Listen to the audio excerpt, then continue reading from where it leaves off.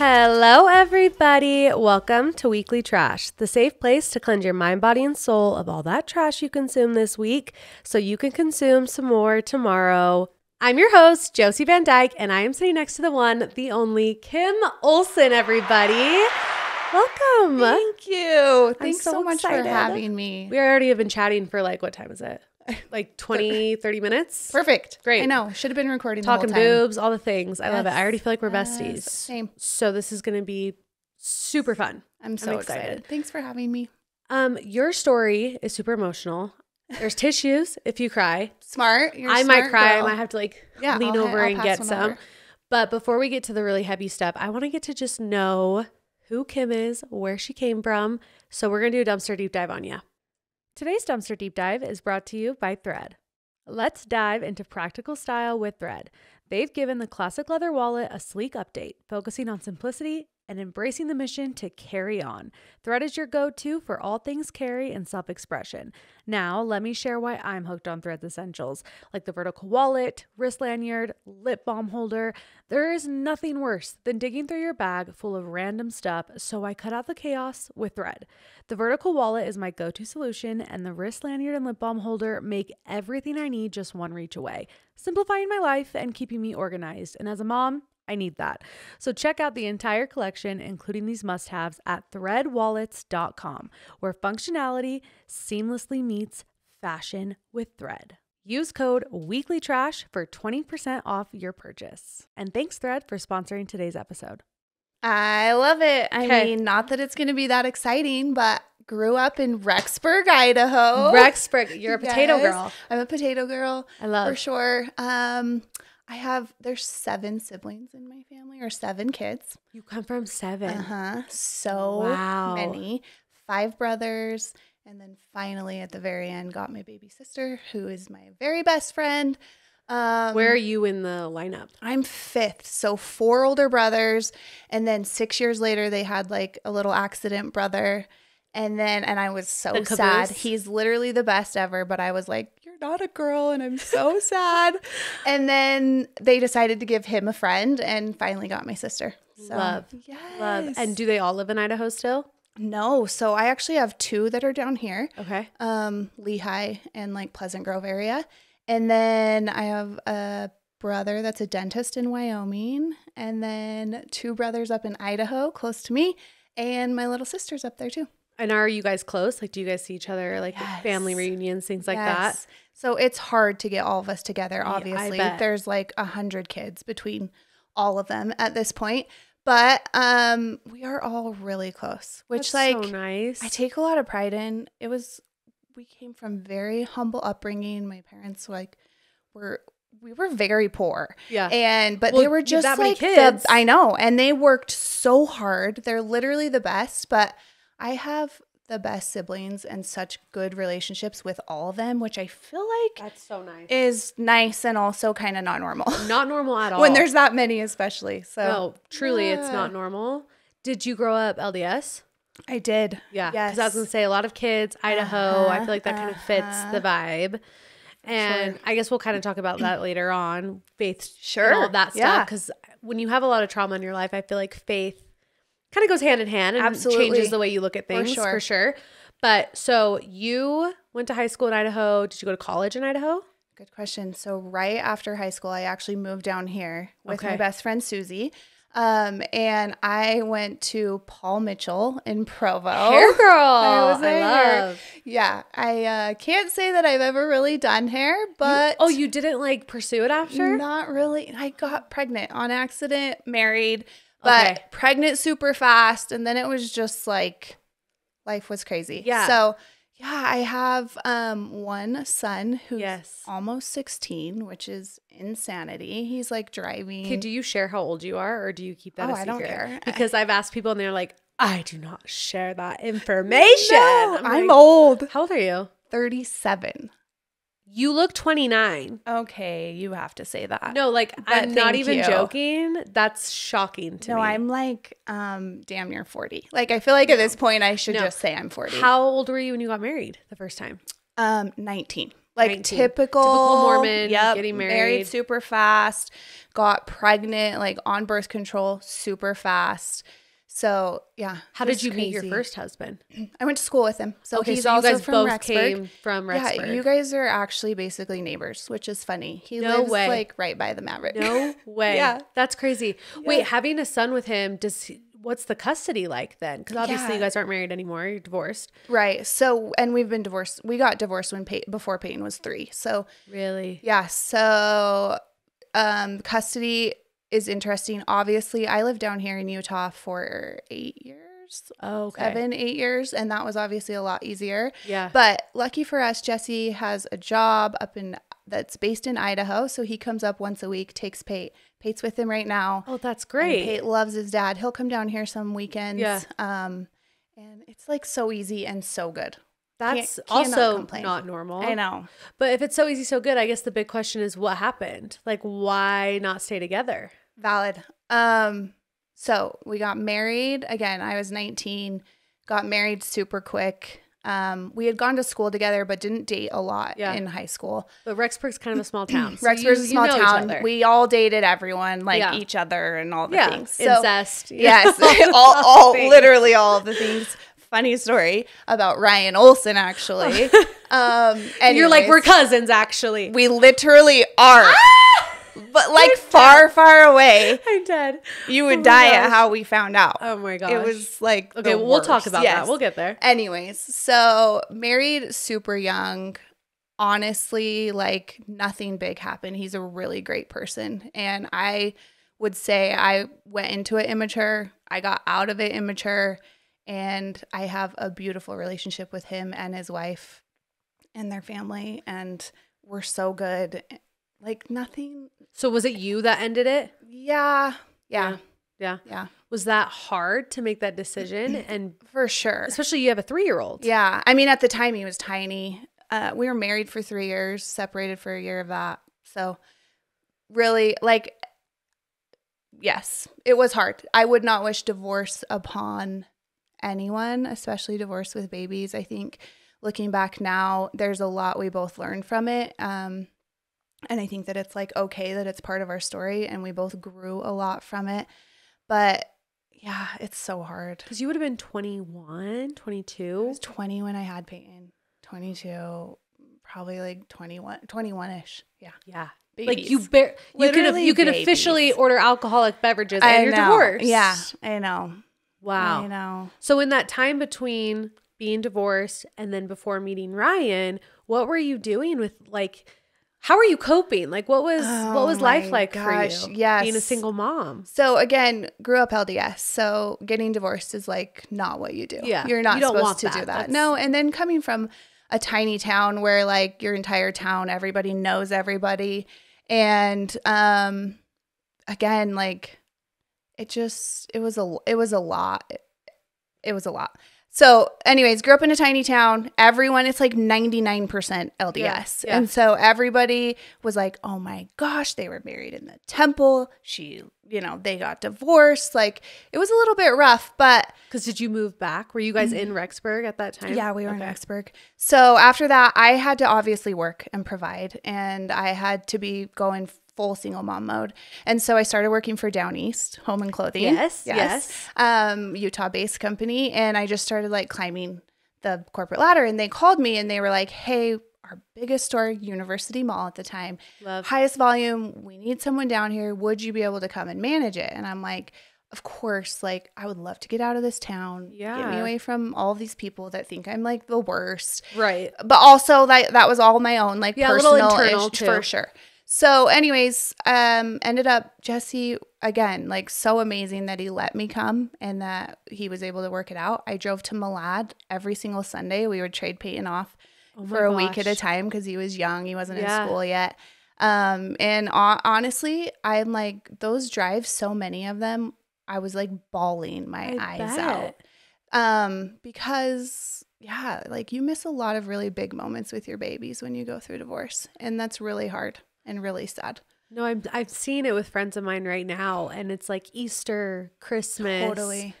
And it's not like, especially if you're not married again yet and you're just alone. and you're dropping off your kid, your person, and then you're alone. Like, what did you do when you were alone? Because you didn't really have family here if you're a Rexburg girl. Yeah. So I quickly started working for Down East Corporate. I was over 9 stores, and they always let me be over Idaho. So all of our holidays and stuff, I could go up, work in Idaho, and be with my family. So and again, my family was everywhere. I had brothers here. So I, even as a single mom, like, I could not have survived financially without my family. There were so many times I was living with them, just because, like, I couldn't afford it by myself. Yeah, you're so young too. It's not like you had anything to really fall back on. Yeah. When you got married, you were a teenager. It's not like you guys, it's not like there was like, okay, let's split the money. It's like, what money? We had nothing. Literally like, it actually costs more to get divorced. Yeah. So yes. No, that's for sure. That's hard. Yeah. That's really hard. So when you were in the dating world, did you ever have any like almost marriages? Oh man. Before you met the right one? You know what? Yes. So again, like, going into it so insecure. You just feel like you have all this baggage. You're like, I'm this divorced single mom. Like, I got this kid. Nobody wants me. Still young. So honestly, at that time, like, a lot of the guys hadn't been married. And so it felt like I was coming with a lot, which I was. It was a lot. You come with an entire situation. Looking back now, I'm like, well, who knew that list was going to get a lot longer? We're adding to it. Yes. Yeah. But I did. I moved down here. I actually got into a relationship for 3 years off and on that was really, really bad. Really unhealthy for myself, for Peyton, for all the things. I can hold on to, like, a ton of guilt. I learned so much about myself. I got myself out of that. You know what I mean? But it was really rough for sure.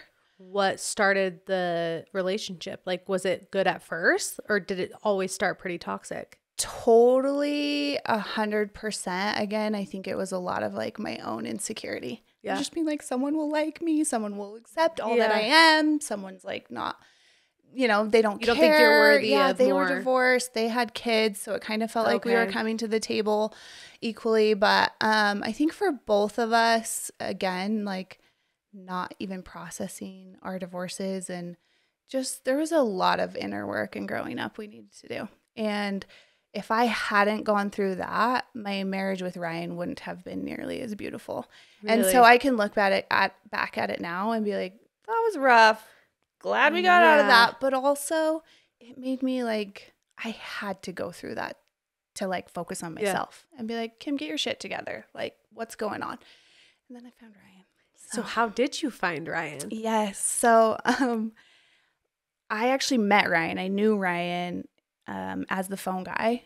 Like, he, Okay. I know, the Sprint guy. He was in my phone as Sprint. Ryan Sprint. I know. He owned 12 to 20 at one time Sprint stores, all up in East Idaho. Still a thing? So bought out by T-Mobile, right? Okay. I think T-Mobile merged with Sprint. I think that's right, because I'm like, so I don't think Sprint is. Okay.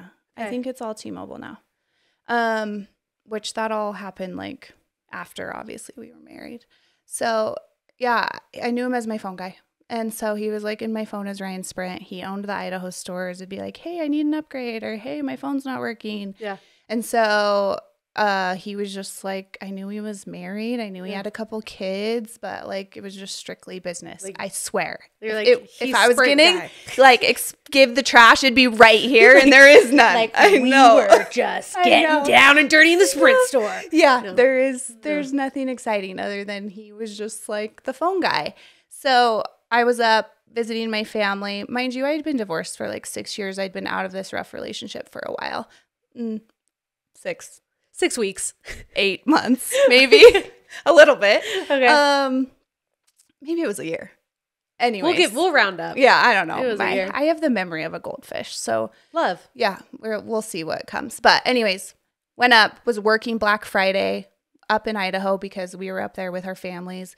I was at the mall in Idaho, which is, like, this big. There's, like, 7 stores down east. Happens to be one. Literally. Yes. You've been. I mean, Pocatello's maybe even worse. But it's bad. Yeah. And I saw him, and he had a Sprint kiosk that was like right outside. So I was like, hey, how are you? We just started chatting. He told me that he'd gone through this divorce, that it was pretty rough. And I'm like, well, if you want to talk about it, like, been there, done that. Let me give you all the advice. Not really, but. Were you attracted to him? Like, were you like. Ryan was not who Kim would date. No. Really? Because Ryan is an attractive man. He is so handsome. So I would have never. Really? Mm-hmm. He was like this. What was your type? Like, what's your ex-husband, your first husband look like? Just like was he your type? Muscly. Okay. Kind of pretty boy. Okay. Good fashion, you know, like just He cared about materialistic things. 100%. Yeah. Okay. That's like what I dated in not high a country school. boy. Ryan was like not a hunting fishing guy. Cowboy that owned every color of a Nike dry fit shirt, and that's like all he wore. Like cargo shorts, probably the zip off ones. Yeah. Like Under Armour shoes only because they were comfortable. He just did not care. Yeah. He was just not. A beautiful face, but the things he was wearing were just. Which I love to always talk about because when I met him, when I like started talking to him, he had this big old soul patch, which is like so Idaho. So cowboy. Oh my gosh. You know what that reminds me of? What's that movie, Just Go With It, where the soul patch I know. It would. He'd play with it. Gosh, so not my type. Okay, not your type. Not my type. Not your type. What's the age difference between you guys? Like, did you ever go to high school together or anything? No. How much older is Ryan than me? 3 years. Oh, okay. Yeah, so like 3.5 years. Sorry. I had to actually do math there. That's pathetic. That's hard. Math is hard. Yeah, we don't do math usually here. Okay, So. Good. So I won't ask you again. No more math Unfortunately, equations. it was only 3. I wish, 3. 7 would have been harder. Okay. So no attraction right off the bat. No. Always, he was very charismatic and like very outgoing. I like to think that I'm like semi-outgoing and can hold a conversation with somebody. So it was just like easy. Yeah. Even as my phone guy, I'm just being like, yeah, thanks. Yeah. Cool. See ya. Yeah. So ran into him, was like, well, if you want to talk about it, like just reach out. I'm here. Whatever. I got a message later. I was closing the Rexburg store that night, and he's like, I have to go check trail cameras. You can come if you want. And I was like, well, okay, like, let's go. I know. I'm like quite the invitation. Yeah. Super flirty. I literally. You can come if you want. I know. So I was like, okay, great. Come pick me up. I'm at down east. So he came, he picked me up. We had like a 45-minute drive to where we were going. He was like strictly business, staring straight out the window, 10 and 2, not giving me anything. And again, like my personality's like bubbly and flirty. What made you go in the first place? Affectionate. I mean, obviously I was like intrigued enough. Yeah, a little. Yeah. But I wasn't like, I want to date this man. I don't even think I was thinking that at this time. Anyways. I think a good time. Just like, sure, I can be a good friend. Poor guy going through this. Soul patch guy. I know. So we get up there. It's freezing cold. There's all this snow. He gets out. He just like starts trekking through the woods. And I'm like, dude, I'm scared. And like, it's cold. And it's like the woods. So I was like, Ryan, can I hold onto your arm? And he's like, oh yeah, comes back. It's so funny because it's so not who he was. Long story short, we get all the way back to the car and he's like, okay, again, like 10 and 2, see ya. And I'm like, paused. And I looked at him and I was like, I'm sorry, but like, you gave me nothing. Like, it was so strictly business. Like, cold, not that I'm nothing. like full of myself, but I'm like, usually I can get someone to like flirt with me and have like I'm this hot. No, I'm not getting but that. But like, thank you. I'll take it, especially at 37 years old. 29. You're 29. You're 29. You. Thanks. But I like called his ass out. I was like, dude, like you gave me nothing. And come to find out, obviously, long story short, I was like, at least come out and give me a hug. Yeah. So we got out of the truck. He came around. He hugged me. He's like the world's best hugger. It's literally what he is known for. Love. And we just like embraced and hugged, and then he kissed my face. And so I like had to call him out. Then we made out a little. And then the rest was history. Then I got him. Really? Yes. So So the hug turned into a kiss that turned into a makeout that turned into a marriage. Well, yes. Yes. Wow. I know. But now, obviously looking back, and clearly we talked about it and it like became the joke. Like we talked about it at his funeral. We talked about all of the things, but his divorce was rough. It was nasty. It went all the way to trial. It was like how we see some, like we don't get along. We don't work together. And I say that because in his death, his relationship with his ex-wife was so beautiful. And my relationship with her is so beautiful. And so it came a really, really long ways.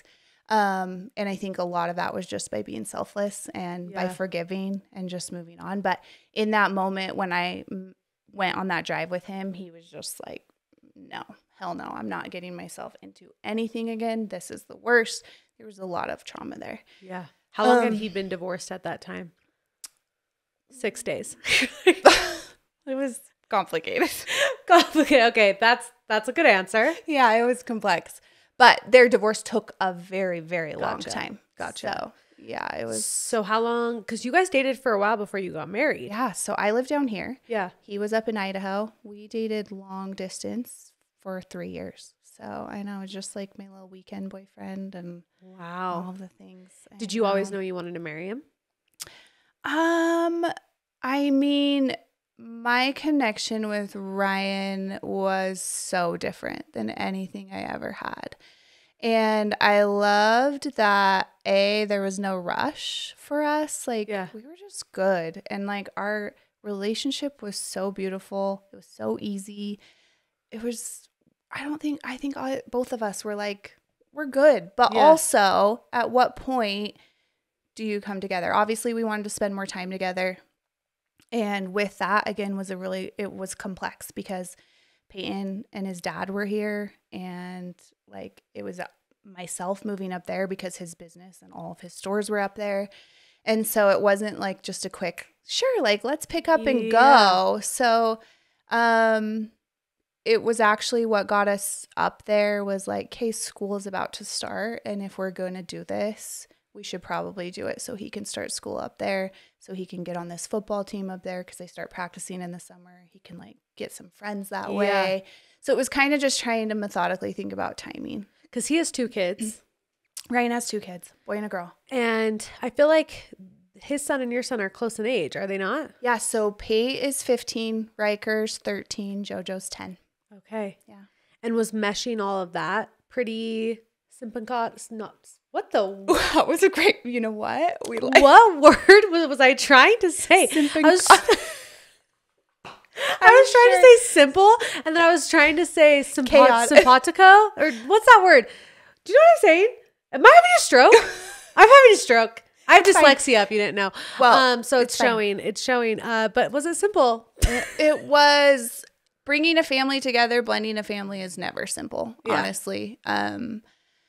Yeah, it's hard for the kids. It's hard for them to like come together and to share time and share things and share space. It's hard. It's hard with all of the like balancing. It's hard with the relationships that you're also having to deal with.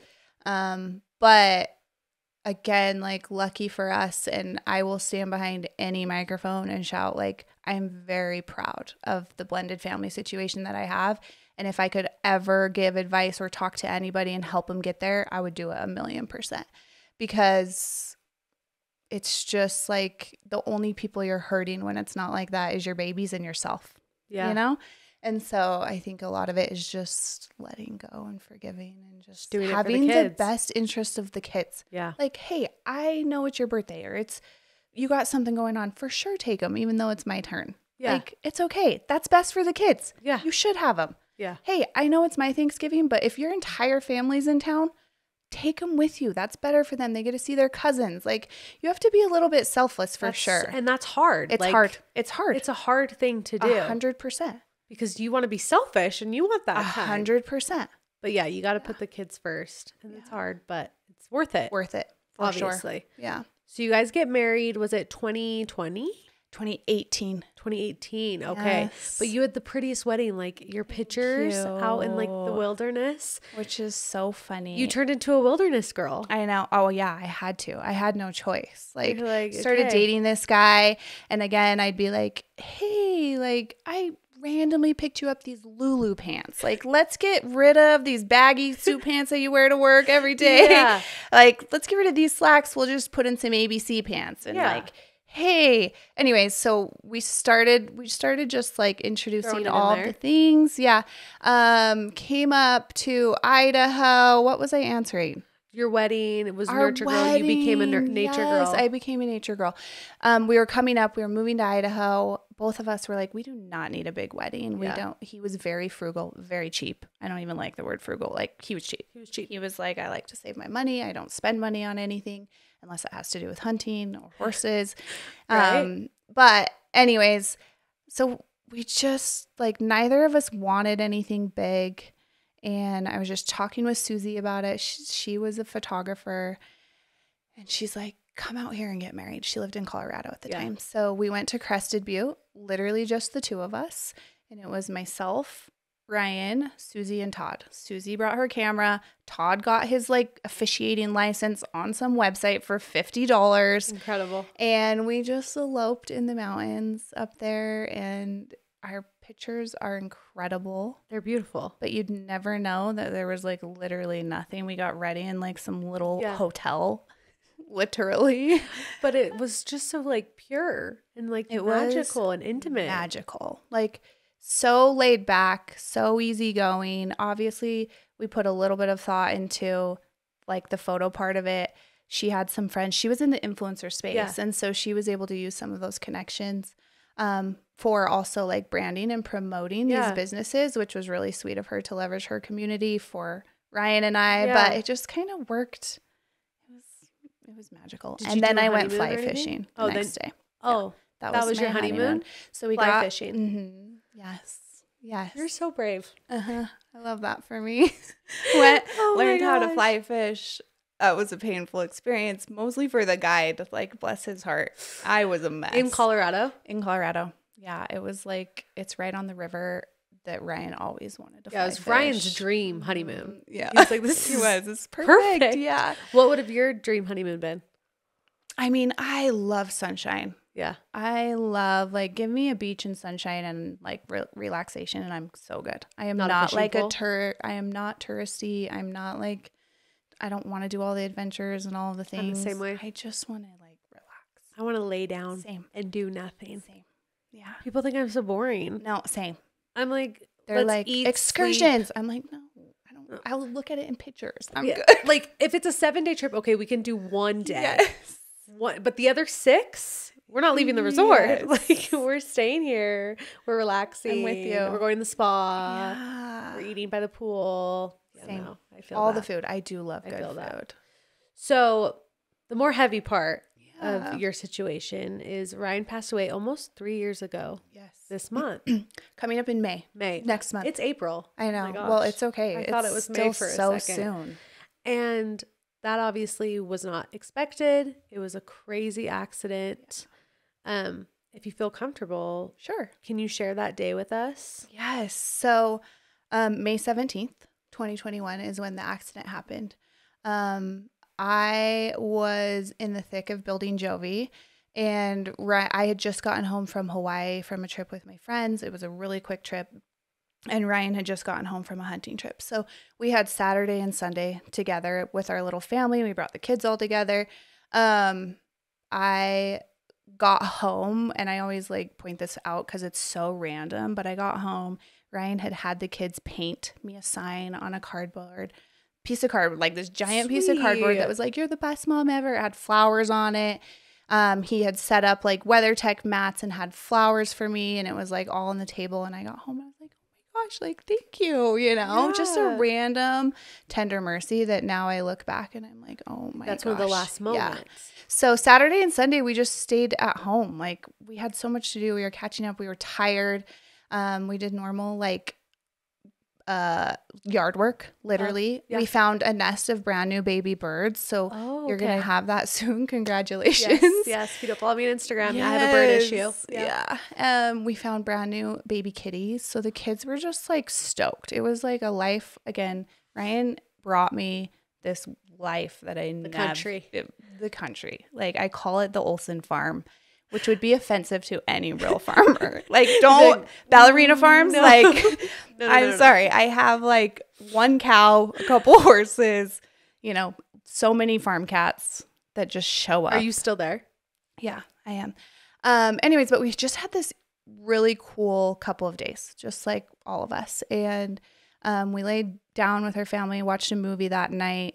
I, for some reason, was like, Jojo, get a picture, because we were just like cuddling on the couch, no makeup, both so tired. Yeah. But we took this picture, woke up Monday morning. That was the first time like back to work. We worked at the same office, though different companies, but worked at the same office. So obviously in the mornings with all of our kids, we had to divide and conquer. Right. His kids went to one school and mine went to another. So I got up to the office.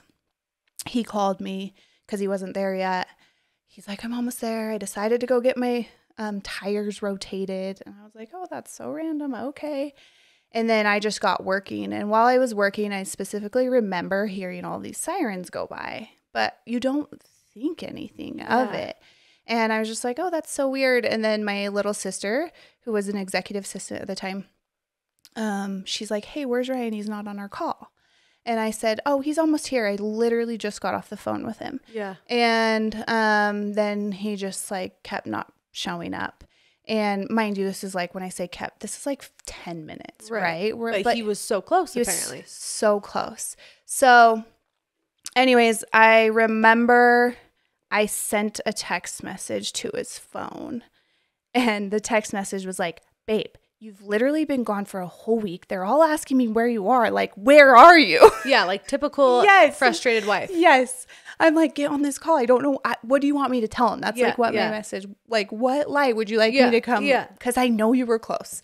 So I went outside just to see if he was on a call or something from just like on a call and ignoring me. Like he was in the parking lot. So, and I could see that they had blocked off the road. I could see that there was ambulances and fire trucks and tons of police cars and all the things. And I could actually see like 3 cars that were involved in the accident and none of them Ryan's. So I went up to my dad and I just said, hey, I can't get a hold of Ryan. Like, let's just walk over there. So it was that close. Yeah. It's like the worst. So a block, like 1 literal block away from where I was. So I'm like, Dad, and my dad's like, well, my car's right here, so we'll just drive over. And so I remember my dad, and I was like, okay. So my poor dad, anyways, I got out of the car, and the officer was like shooing me away. Like, the road is closed. Yeah. You can't come down here. And I remember so naively walking up to him, like probably with a smile on my face and being like, I'm so sorry. This is so random. I just want to make sure that this silver car wasn't involved. And he said there was a car registered to an Olson involved in the accident. And I said, okay, that's him. And I said, is he okay? And they said, we haven't been able to identify who was driving. I obviously knew that Ryan was by himself. We haven't been able to identify who was driving, but the person in that car deceased upon impact. And I just fell to the road right there. Like, what else do you do? And my dad got out of the car and he's like, what? And I just was like, he's gone. And it was, yeah. So he was rear-ended at the stoplight, literally 1 block away, and by someone that was having a diabetic episode. He had just started accelerating. The light had just turned green, but she was going like between 70 and 80 miles per hour, just in town on a road, and hit the back of him. And he essentially broke his neck and died on impact. So, and he was doing everything right. Like, his seatbelt was on. He was so good, like he was doing everything right, except for, again, he was so cheap that he loved his Toyota Corolla because of the gas mileage. Yeah. And obviously that impact was heavy. Yeah, that car couldn't handle that kind of impact. Mm-hmm. Yeah. Wow. Heavy. So that's how you found out, was on the scene.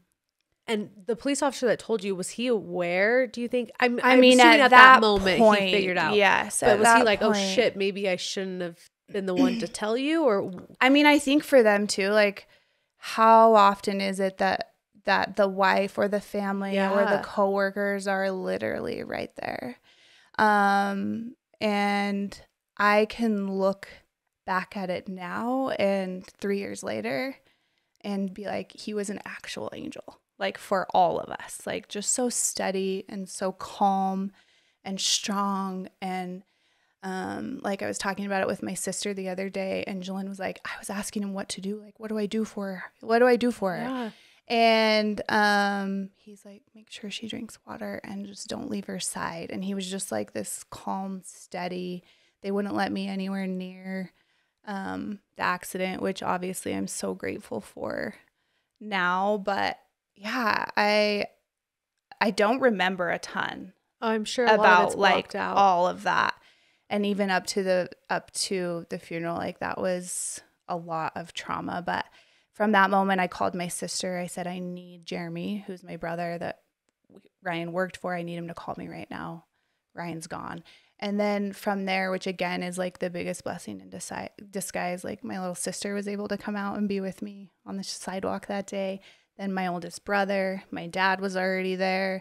There was just like this angel army of people that were able to kind of like hold me up, because clearly I wasn't about to leave. And then from that moment, I had to start making the worst phone calls of my life. Like, I had to say, hey, Marcy, like, Riker and JoJo's dad is gone, which is like the worst. And then I had to call his mom and be like, Ryan died in a car accident. And so over time, like, all of them started showing up. His family was there. Yeah, just surreal. In just 1 second, like, your whole life literally completely changed. 1 second, like, 1 freaking second. When 5 minutes ago, life was completely normal. He was almost there, And an interesting part of our story is it was really preventable, like, really, really preventable.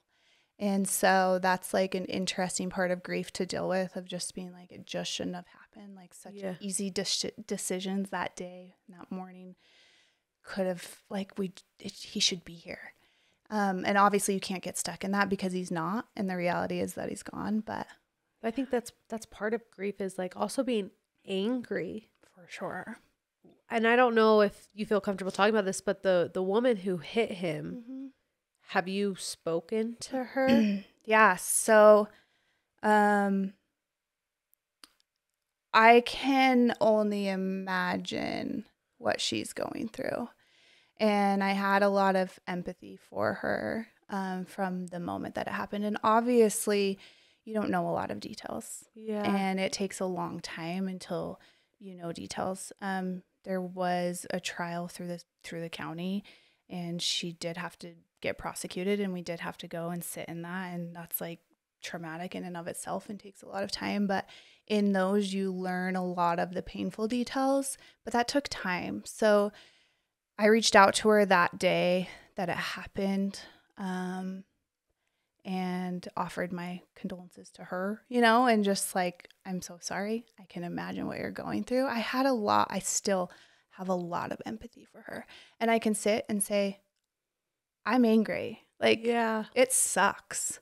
My life is completely different because of that moment.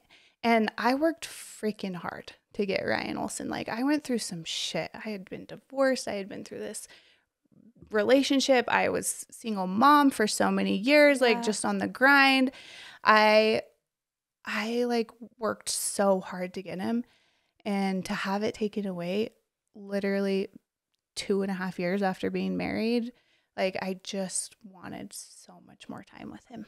I'm sure. Yeah. But we've conversed a tiny bit over text message, but not a lot, obviously. Yeah.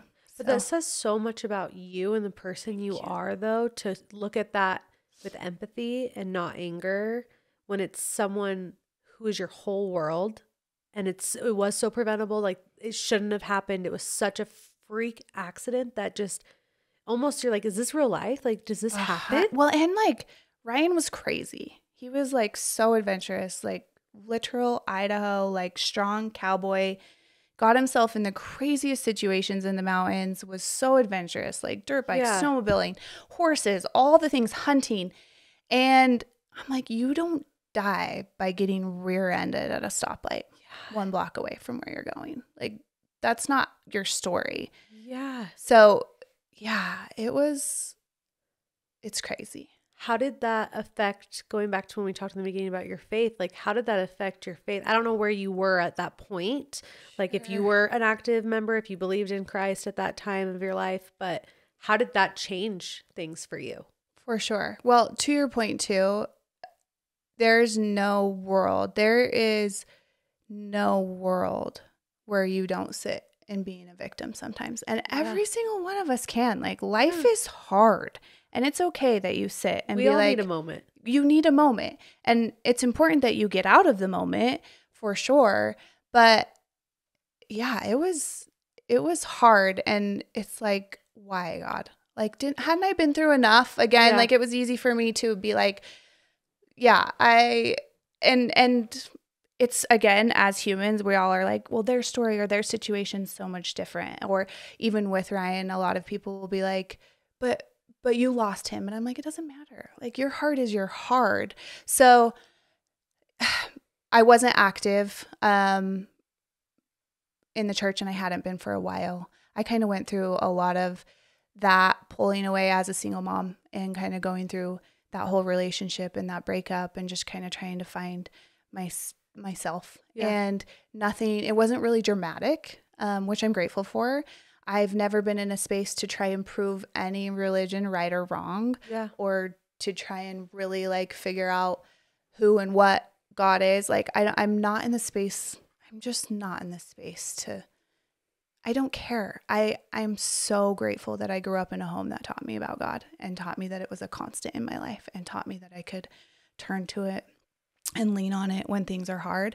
And I think while it's shifted, I still believe in a beautiful God. And God to me is like the truest, most pure form of love and something that I strive for. And it's like the most pure, forgiving, constant love that I need to give myself. And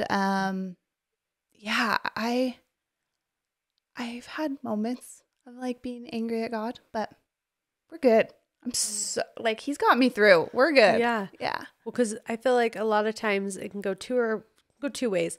You can just hate God, not believe him in anymore, just be so angry and just be like, I'm over it. Or you really do lean into it because you need that. You need that hope and to know that you're going to see Ryan again. Like, for sure. Have you felt Ryan's presence? I remember we texted and you were going to see a medium. Yes. So how did that go? That's a whole story. And Susie actually coined it for me. She's like, you live in such a like beautifully neutral space. And I'm so glad that I do, because even the medium, like, let me stand here and say, I'm not like the most spiritual. Yeah. I'm not like leaning super heavy into any of the ways or any of the things, but I feel like I'm pretty open-minded.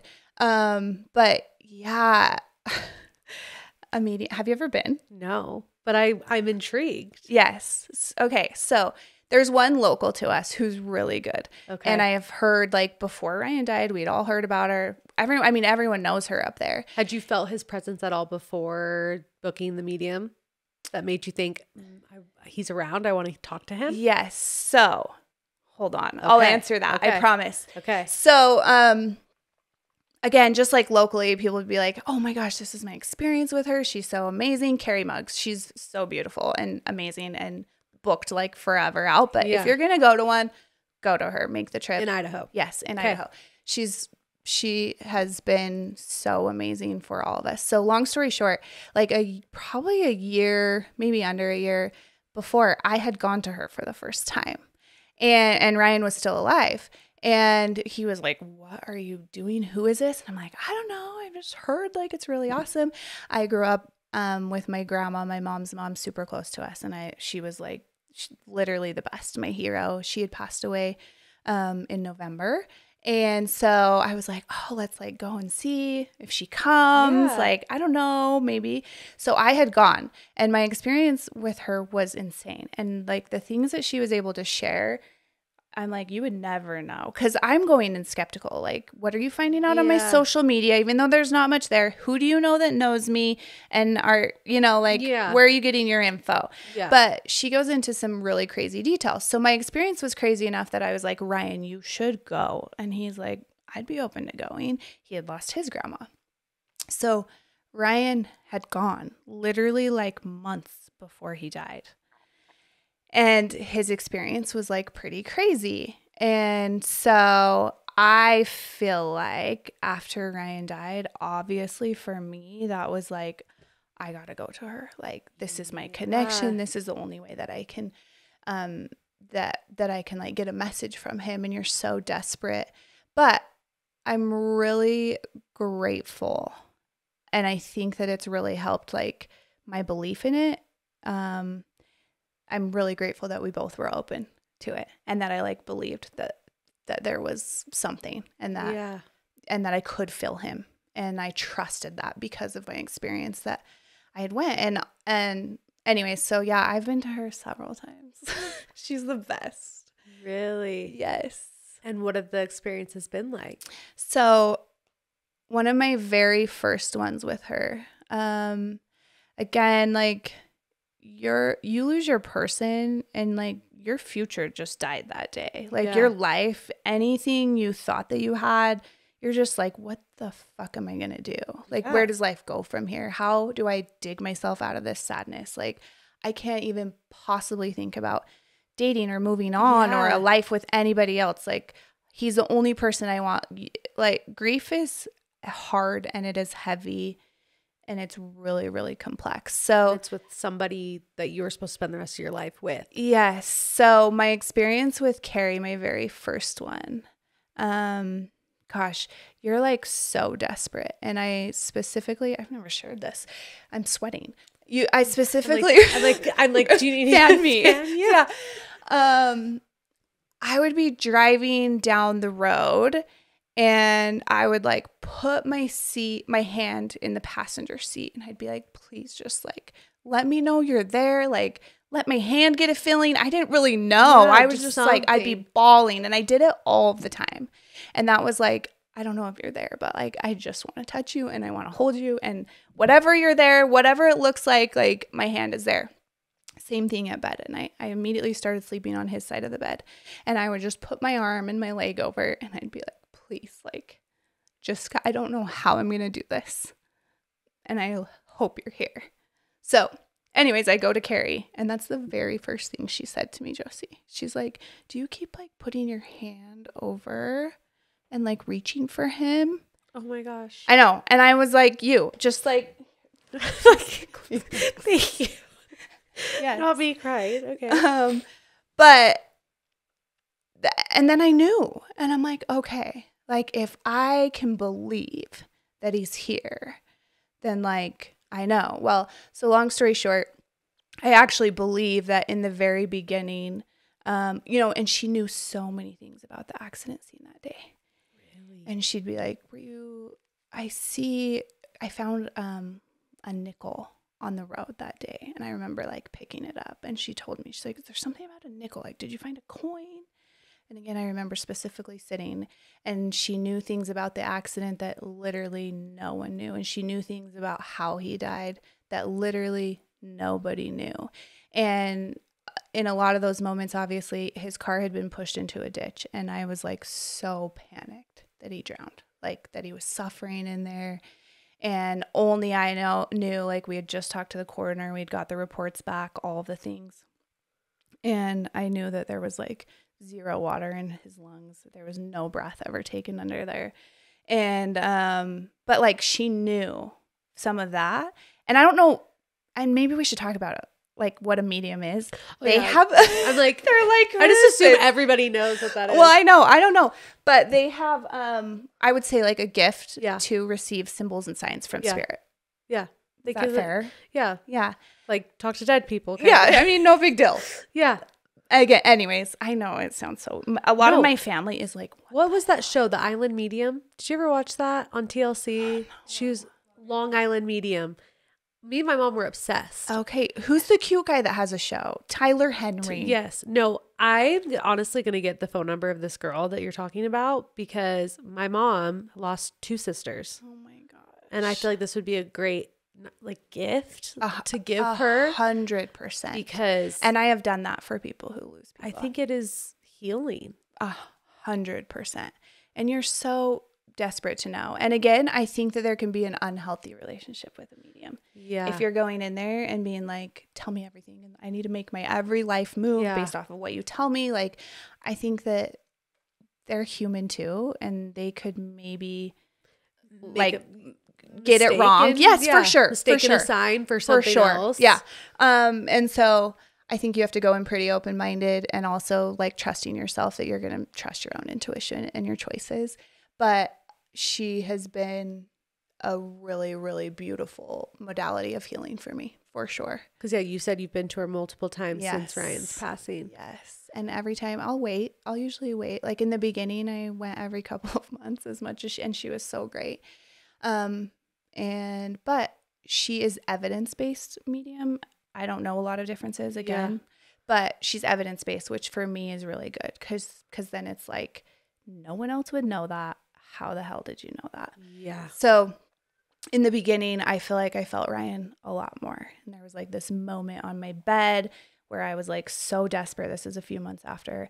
And I remember literally like feeling the embrace of a hug. I know I sound so crazy right now. Not crazy. But in your head, and I think the most important part is just kind of trusting it and bringing awareness to it.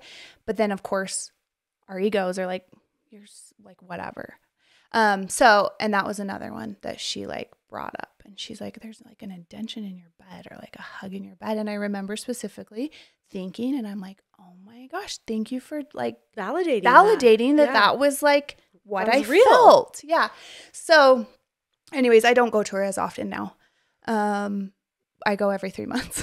Hey, that's but I hadn't been for a while, and you happen to be like, "Hey, can you come down?" I'm like, "No, I'm sorry. She's really hard to get into. I've got to need a conversation with Ryan." Yeah. No, I love that you have somebody in your corner that can help you with that and that you're open to that because like you said, you have to be open to knowing that it could be real and that this is a beautiful thing. If you go into it being like, whatever, this is not going to happen. Like you're full of crap, blah, blah, like you're not going to have that experience. Well, and it's not for everyone. And that's totally okay. Again, for me, it's like just validation that he's around. I know that. I feel that. I've felt that from the very beginning, but it just validates that he's around and that he's in my corner and that I truly think that he's like trying to help guide wherever the hell life takes us next. But have you, when you were in your sessions with her, have you asked like, what is he like? Should I date? What do I want? Like, what do I do? Like, where are you in that? Because you're obviously, you say you're almost 40, you're literally not, and you have a lot of life to live. I do. And do you believe that you could find a person that you could love as much as you loved Ryan? That's a complicated question. But yeah, I think it would be really, really sad if Kim's love story ended here. And I think I can sit here and say that because I would be really, really sad if the roles were reversed and someone else didn't get to experience the love Ryan gave. And I would want that for him. And in the grand scheme of things, like I am young in that way. And there's a lot of life left to live and a lot of love left to give. And, gosh, I think love is like one of the most beautiful modalities, and you do not, you take such advantage of it until it's literally taken from you. And I did as well, for sure. So I hope so. it's complex. Yeah. Talk about the list of things come with now. Hey, but I do think, I can only hope that someone will come in. And I'm really grateful again. I went into my relationship with Ryan really independent. I was like, I don't need somebody. I've worked really hard in my career. Like, I'm able to take care of Peyton. And he was really independent. And so I was grateful for that in the wake of losing him. Like, I'd been alone before. And, like, I can do this and believing that. But also, like, for sure life's better when you're sharing it with someone you love. Yeah.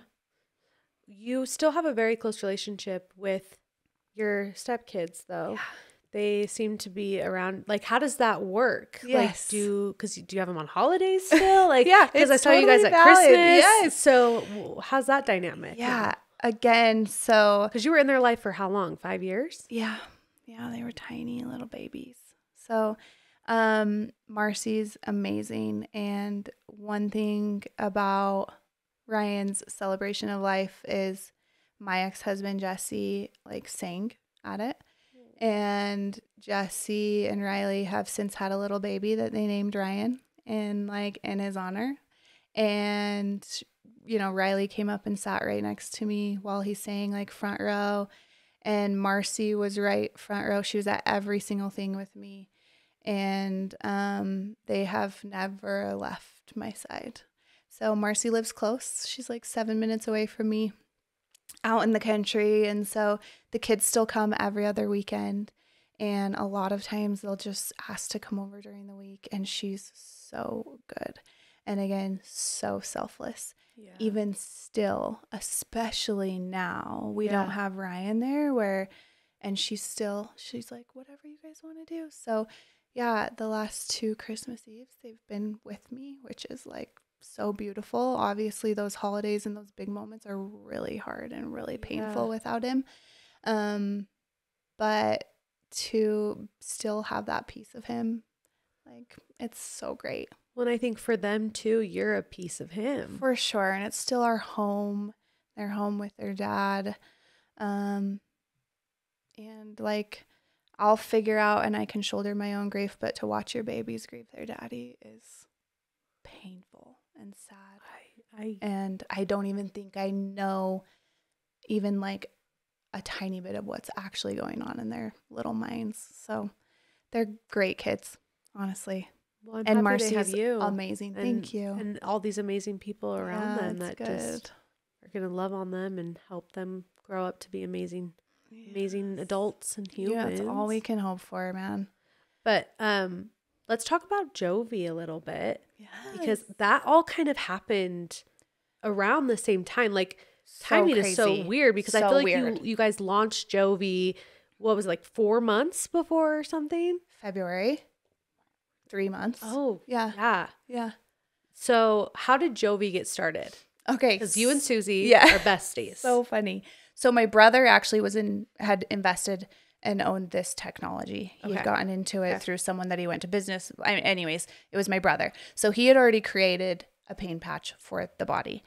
I flew out. I had just had this idea again. The technology is so amazing and it does so many things, but I had flown out to Denver to meet with Susie. Susie at the time, influencer, but her biggest thing was like, she helped start up businesses, like business coaching, build all the figures. Things. Yes. And so I went out there. Susie and you guys for a very long time. Forever. When Susie gave up her account for JOVI, I was there. I witnessed. Okay, I watched. You've been there from the beginning. No, that was a while. Kim, I have followed you for a long time. Okay. Well, I'm glad we're here. Yeah. Thanks for having me. Full circle. That was a wild ride. So I flew out to Denver just to kind of talk about it and be like, hey, I have this weird idea. The beautiful thing about Susie, if anybody knows her, if you don't, she is a dreamer. Yeah. And she is like, I don't care what the risks are. Like, we can do this. And I'm like, I don't think I can. Like, are we sure? Yeah, are we sure? So, and I really, really needed her. So I flew out to Denver. We kind of like dreamt up. I was like, this is so amazing. We need a line for women. Yeah. And so we kind of talked about it. And then she was kind of on the fence. And I'm like, you just have to see what it does for people. And so we used her community, and we're like, hey, if you're in Rexburg, Idaho, and you're having cramps literally right now, I need you to like message me. And so we found these people, as we've both been trying not to cry. I know. There's like some boogies. No, you're okay. I would tell you. Okay. Yeah, you're good. Okay. But we were like, okay. And we went door to door up at BYU, Idaho. And we're like, I remember. You're having period cramps? Okay, great. And we like handed it to him. And then we'd awkwardly be like, okay, so like what's happening? Anyways, long story short, after a little bit of that, and once you see it work for people, it's like, how do you not invest and how do you not like really believe what it does? So that's kind of where it all started. And then for 6 months, we literally just like start to finish built this brand, built a new product, built the whole, and took all of her community along for the ride. Actually, like they were so amazing. They helped us so much. They'd give us ideas. We started hiring people that like were from there, and we just started building this. And for a minute there, I was like really sad because it took so much of my time. Yeah. And obviously looking back, you're like, oh my heck, I wish I would have just like held on so tight to Ryan and my family and been more present. But Ryan was like, loved business. The hardest worker I knew. And he was all for it. And he was so supportive. And obviously in the wake of his death, it's like a beautiful tender mercy that I had that to get me out of bed to like focus on. So we launched in February. It was incredible. We market it towards menstrual cramps. Yep. Does amazing things for that. Typically the placement's pretty easy. It's either like on your uterus or on your lower back, depending on where you have them. Built the brand, built the name. And how'd you come up with the name JOVI? Oh my, that process was so painful because we'd come up with something and love it. And then it'd be like, oh, it's trademarked, or, oh, you can't do this, or, oh, you know, and we did that 100 times. And we're like, dude, we're about to launch. Like, we have to make product. We got to. Yeah. We need a name. And we need a name. And so my little sister actually was like, well, I was going to name my daughter JOVI. And we were like, perfect. We knew we wanted it 4 letters. We wanted it to be like short and catchy and something 2 syllables. Yeah.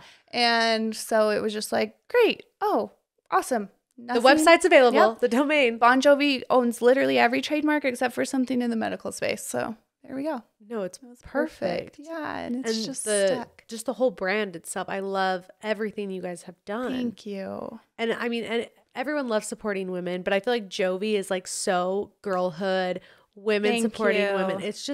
It's amazing. And I was telling you, like, I've never had period cramps until this last baby. Yeah. And you brought me one, and I'm so excited. Good. My period should be happening soon. Fingers crossed. I cannot be pregnant. Oh, bless your heart. I cannot be pregnant. But you make really cute babies. They're cute, but I don't know if I can do another one. Well, I don't know. Yeah. But I'm very excited because, like I said, I've been following along and I wanted to get one, but I'm like, I don't really have period cramps, so I don't know what I'd use this for. But talking to you now, it's used for literally any pain. Yeah, really. I use it. I have one on me. I mean, you saw. I have one on me almost always. And again, that's like the beautiful thing. And so building this brand that to your point, like where we're just helping women, and there is so many people. It's just something that happens for almost all of us. And there's not a ton of like things to take for it. Advil. And that can help literally. And so, but like watching stories of people who like really are taken out for days out of the month, or who really struggle being a mom and showing up for days out of the month. And watching what this will do and getting those testimonials literally every day has been so amazing and so fun. I bet. And we hired moms, stay-at-home moms. Susie and I were busy moms. Like, we wanted to build it in that way. And I had the most incredible JOVI team that literally just kept it going, you know, during in the wake of during all of that. And then I was able to like step back in and have a reason to get out of bed and have a reason to show up. And JOVI's been like a beautiful tender mercy. For sure. Do you want to explain how JOVI works for those who Sure. have no idea? Because I Sure. mean, it's going to go over my head, but Yeah. I want to pretend like I would know. Yeah. So the easiest way to explain it is your body has its like natural electrical system. Your body sends signals to your brain sends signals to your body.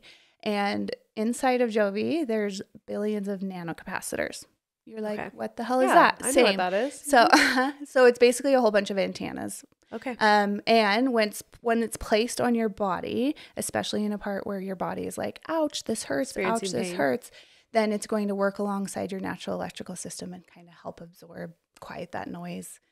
That's so cool. Take the pain away or alleviate some Yeah. of it. And your Yeah. brother's the one that came up with this.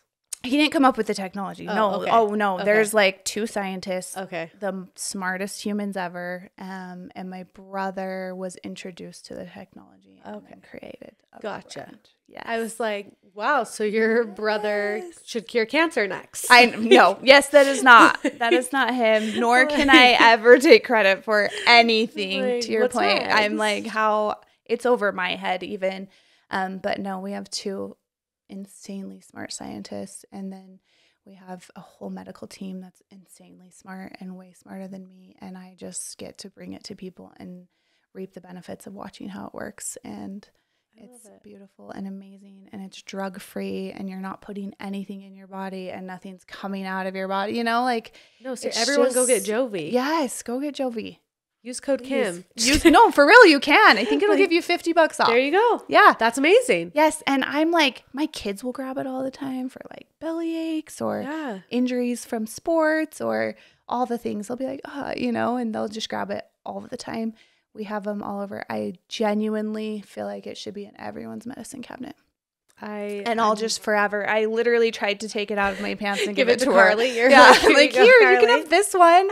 I know. No. But how long can you use it? Like, do you have to buy like new ones every? No, so it's reusable. It should last you up to a year at least. That's amazing. But yeah, it comes with adhesives that are basically like a Band-Aid.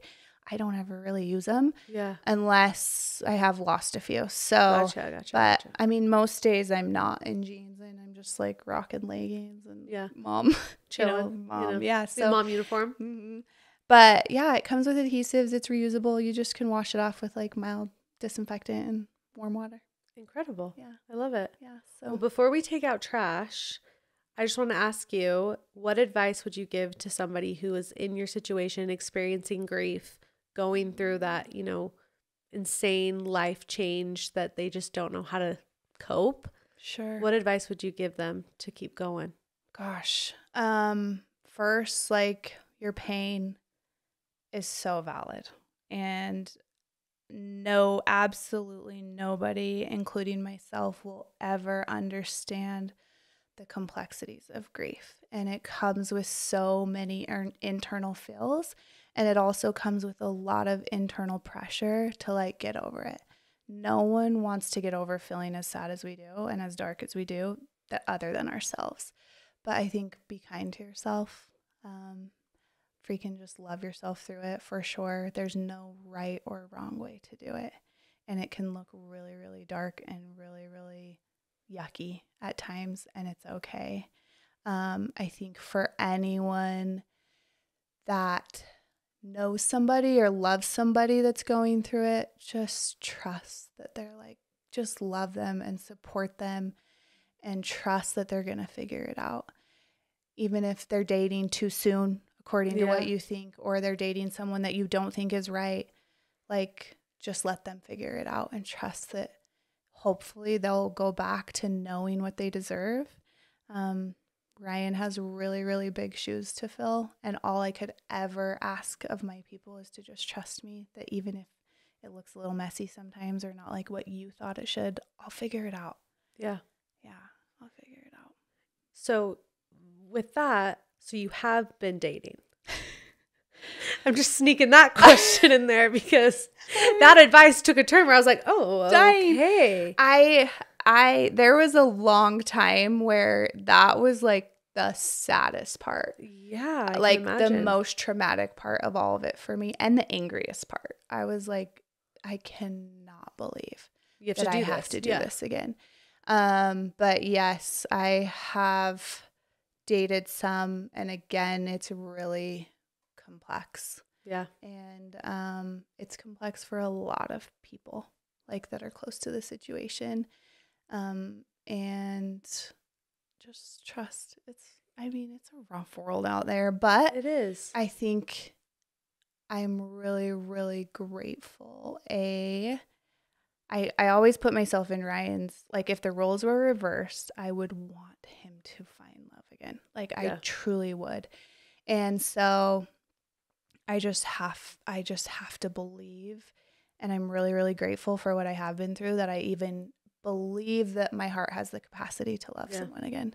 And that feels really like a really big, beautiful step for me. Yeah. And I'm in no rush, and I'm wildly independent, and I just have to hope that a magical unicorn who can take all the things exists and be as good as Ryan. Well, I love that you said that you're wildly independent, because I feel that, and I feel like you're in a really good place. Maybe I'm totally wrong, but I just feel like you're in a really good spot. Thank you. When do you feel like you got to this point? Gosh, it's like life. It's like ups and downs. Flows. Yes, ebbs and flows. It is a roller coaster. And right now, sitting in your chair, I am in a really good spot, and it feels really good to be able to say that. I'm not like, if I was like, I'm dating the greatest man on earth and it's beautiful, and I'm not here to take out that trash. It's non-existent, and I would love, and I hope someday I can. You know what? I hope someday I can sit in this chair and be like, it is so beautiful, and he's so perfect. We're having you back on when that happens. Good. Deal. 1,000%. 1,000%. Okay. Done. Well, let's take out trash then. Let's get right into it. What's happened this week? Personal Trash is brought to you by Hello Seconds. Hello Seconds is a high-end thrift store located in Linden, Utah, that offers a unique shopping experience for everyone. With a wide range of clothes, home decor, and accessories, Hello Seconds is the perfect place to find hidden gems at affordable prices.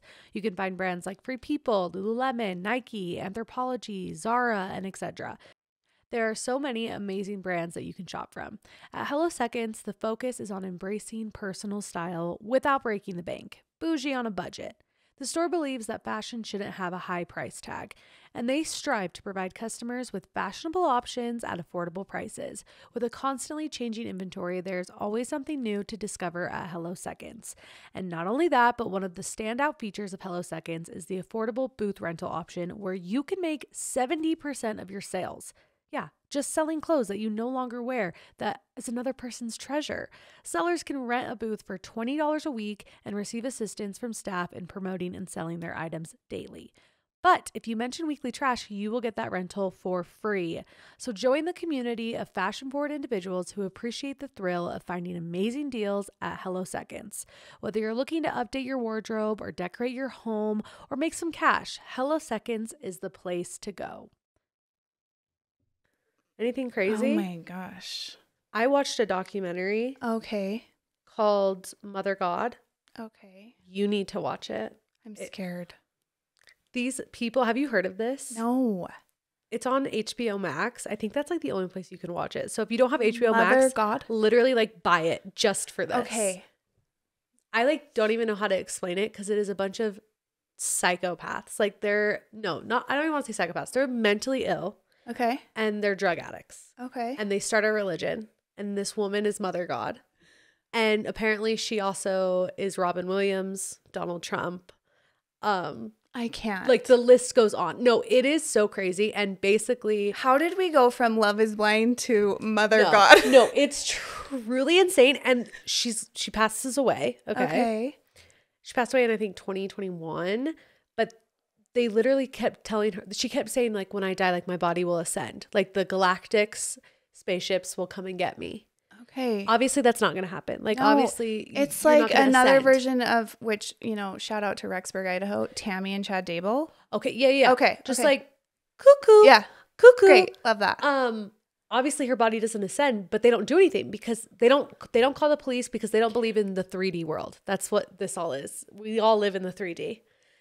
So she's mummifying. She's literally, her body is mummifying in this bed for over a month. I can't.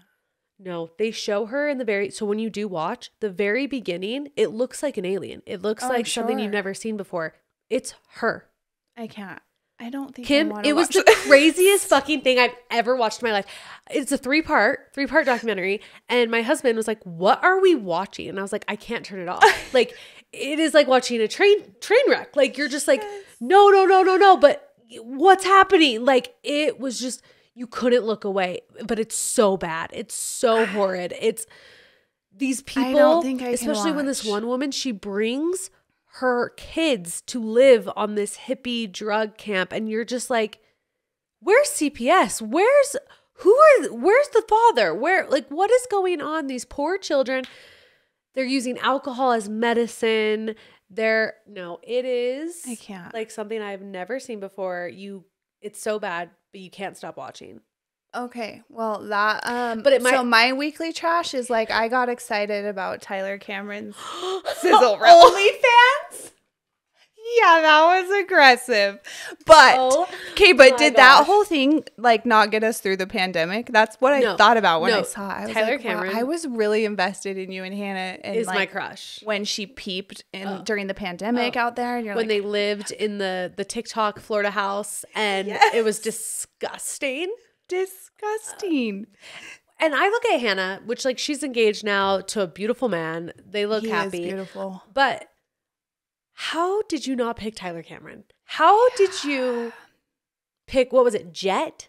The guitar player that ended up having a girlfriend? Oh, yeah. That was a complete ass? Bachelor. I thought you meant after. Like, who do you think? Who didn't choose who? No. But after? Like, when she was the Bachelor, she could have picked him. Like, they could have been engaged. Yeah. He was down. He was down for it. She let that go. Yeah. He's cute.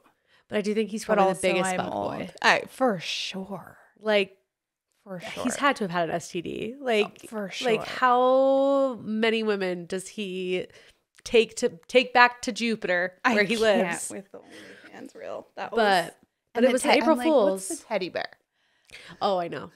No. Did you click the link, though? Because I did. Of course you did. I was like, is this real?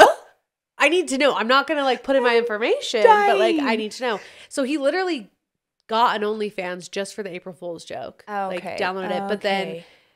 but also, like, he'd probably make a lot of money. So he would make so much money. Just go with he was making so much money, but, like, he's above it. He doesn't need to. I agree. But he has this new show, TV show, like, where he renovates places. And I think that's a good path for him. He can be, like, the new hot Chip and Joanna Gaines. That's what I thought about. Yeah. But he's a stud. I mean, he's cute. I also think I'm way older than him. But it was just funny that... I think he's like 29. He's like my age. Okay. And you look like you're my age. So no, we could make it work. I was just dying over it. I was like, oh, wow, Tyler Cameron. Haven't thought about you since literally the pandemic when we were all stuck in our homes. And I was like invested. Yes, I know. Do you have TikTok? I have it. I do not. I am not a TikToker. Do we think TikTok will go away? All of the government saying it's going away, but I'm like, didn't we say this like a year ago? I remember. And then nothing happened. Yeah. So I feel like nothing's going to happen. There's no world that goes away. I don't know. It's too big. I don't know. What other trash has happened to you this week besides being obsessed with Tyler Cameron? You have no idea the boring life that I live. But do you live a boring life? Yeah. Like, what is yesterday? My day looked like work. I go to work every day. Okay. I go to the office most days. And like this week, I've literally been like, which is actually big steps for Kim. To your point, there was a long time where everything in my house, like, I literally couldn't get rid of. It was like a piece of Ryan. I just wanted to ignore it. I didn't know what to do with it. Like, can you imagine grabbing his shoes off the shelf and being like, let me donate these? Like, it's the worst. And you don't really think about it. But my little sister lived with me after Ryan died, and that was like so beautiful. Her little family. They have since moved in January, which was traumatizing. Yeah, that's kind of fresh. But I have just been like decluttering and going through stuff, and I'm like, okay, Kim, you're doing cleaning. Good. So last night was literally like cleaning the chicken coop. I'm not kidding. You know what? There's some trash for you. Cleaning the chicken coop. How many chickens do you have? I think there's have you ever tried to count chickens? Impossible. No. There's probably like 17. Too many. Oh, there's a lot. Mm-hmm. Okay. And they like live forever. So like, do you plan on living in that home for till the next step of your life? Like, do you like it out there? Valid. I love, we're right on the river. It's like Ryan's dream property. I shouldn't say dream, but he loved it. There's tons of deer and moose that come in and all the animals and all the chickens. And you have a cow and a horse? No, not anymore. Okay. I was like, you were taking care of those? No. You taking care of that too? No, because it's also Idaho, freezing cold. Yeah. Like, got the biggest winter storm ever. I think we get snow again Saturday and Sunday. Like, it's cold and it's not fun to take care of those. So after Ryan died, his cousin and my brother took horses. Cows were gone. We've gotten rid of a lot. But still chickens. Yeah, we still have the chickens. I wish I didn't have the chickens. So anyone wants 16-ish. Yeah, you just need one chicken. Just keep one chicken. Get those fresh eggs. I mean, I think I'll buy them. Yeah. Is it okay? Because people are like, homestead, get your chickens. You're saying it's not worth it. I mean, it's so fine in the summer, and they're actually really cute. And chickens are actually pretty easy. They seem really scary and mean. They're not. Roosters are mean. Okay. Yeah. So there's a difference. But the chickens are fine. But aren't roosters the ones that... No, roosters are men. Roosters are men. Okay. Roosters make eggs sterile. Okay. But the only reason why you would... I don't understand all this, just so you know. All I know is we accidentally had a rooster, and it freaking... Have you ever watched a rooster do what it does? It jumps on their back, pins their neck down with their beak, does whatever it does. The chickens want to get away. They've lost it. They're mean. So got rid of it's aggressive. But you only need a rooster, from what I understand, is if you want to hatch your eggs into more babies, more chicks. But because then it makes them sterile. But no, I get eggs. Yeah, we get eggs. And are they all different colors? Because I heard real eggs, the ones that you don't get at the store, don't look like the ones at the store. I mean, they look like the organic ones. They're brown and white. Brown. They look like eggs. Okay. But you can get chickens that lay cute Easter, like blue, green and blue. I don't have those. Wait, that's crazy. This egg poops out. Is it poop? Is it come out of their vagina or their butthole? Do chickens have buttholes? I can't say I've studied their anatomy, but it comes out of something back there. It comes out of some holes. Yeah. Okay. Okay. But I'd rather buy my eggs. It was cute and fun when I had a family and a husband to help me clean and go do that part. Take care of all of it. But now I'm doing it yourself. Yeah. So that's what you did this week is you cleaned the chicken coop. Yep. Love. And I watched a cult documentary. I know. So you really need to watch it. Scared. You really need to watch it. Okay. I'm trying to think what else I did this week. I told you I have the memory of a goldfish. I can't even remember. No, are you a foodie? Do you love food? I'm a fixation foodie where I find something and I eat it until I can't stand it anymore. Okay. And mine currently is this jalapeno honey cream cheese with an everything bagel with turkey. And I've talked about it on multiple episodes. I went to the grocery store yesterday. Cream cheese sold out. So whoever's buying my fucking cream cheese, stop. I'm never sharing anything on this platform ever again. Are we only one store sells it? Smith's and Harmon's. Shoot. Or no, I don't even think Smith sells it. It's Harmon's and Macy's. Well, I would look for it and ship it to you, but I live in there's not a Smith's or a Harmon's. It's Tillamook or Tillamook. Oh yeah, Tillamook or whatever. Yeah, they have ice cream and cheese. Yeah. Cream cheese. It is so. Do you like spicy food? Ish, but Peyton loves it. It's so good. This jalapeno honey cream cheese. I would eat it off of a spoon. It is so good. Honey. And it's gone. It's gone. Shoot. So if you find it at your grocery store, ship it I will. I'll send it. I'm heaven forbid somebody leave me a tube. No. But it's all gone. So I don't know what I'm going to eat for breakfast, lunch, and dinner because I've been eating that for every single meal. Yeah. I'm also on tirzepatide, so I'm not very hungry all the time. It's a weight loss shot. Okay. And so that's the only thing that really sounds good too. Is it similar to Ozempic? Yeah, it's basically the same thing. It's technically better for you, but I don't think there's much of a difference. Wait, you got a tattoo. Oh yeah, I got this beauty. I got this rose tattoo. Do you have tattoos? So tattoos and piercings became like therapy for me. It's actually a problem. I had one love tattoos. before Ryan. Yeah. I call it my divorce life crisis tattoo. Yeah.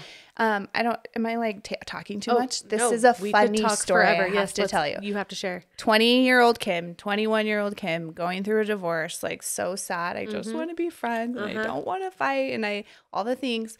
Came down to Utah. I think I was like interviewing for this job or chatting with him or coming to see the store. Had my little sister with me who's probably, I don't even know, like 15 at the time, maybe younger. It's 11 p.m. We're on University Avenue in Orem, Utah. It's like 11:30. There's this tattoo sign. Mind you, I like grew up LDS, like very naive, very like didn't do any of the things. Yes. I mean, you don't put a bumper sticker on a Bentley, Kim. Yes. And there's like this tattoo light. And I was like, Jillian, I'm getting a tattoo. And she's like, okay. And she's like, what are you? I can't even. I'm actually embarrassed to admit it. I've never told this story either. I'll tell it to my closest people, but here we are. Here we are. So I walk into this tattoo shop. Okay. There's this guy covered in head to toe. Like, of course. Like, I was a little scared. Again, from a tiny little Mormon town. It was a lot for me. And he's in Orem? Justice. What is he doing in Orem? His name is Justice. He'd just gotten out of jail. And I'm like, I want a tattoo. Anyways, my sister drew it. It said, endure with love. Going through my divorce, put it on my ribs, got endure with love. It kind of like looked like eat dirt with love. That became like the joke. I'm dead. Between my people. Eat dirt with love. That is the title of this podcast. Eat dirt with love.